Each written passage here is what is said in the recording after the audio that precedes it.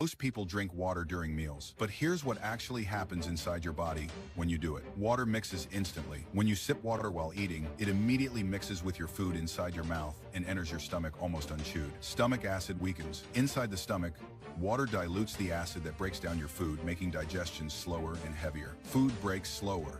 Your stomach struggles to break food efficiently because the acid is now watered down. Bigger food pieces enter intestine. Undigested food pieces move into your small intestine in larger chunks than normal. Nutrient absorption drops.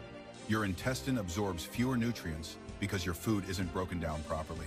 Gas and bloating increase. Water pushes swallowed air and undigested food downward quickly, leading to gas, pressure, and bloating. Blood sugar spike. Partially digested carbs break down unevenly, causing faster spikes and drops in blood sugar. Long-term effect. Over time, drinking water during meals can weaken digestion, cause reflux, and reduce nutrient absorption. Drink your water 30 minutes before or after meals. Your stomach will thank you.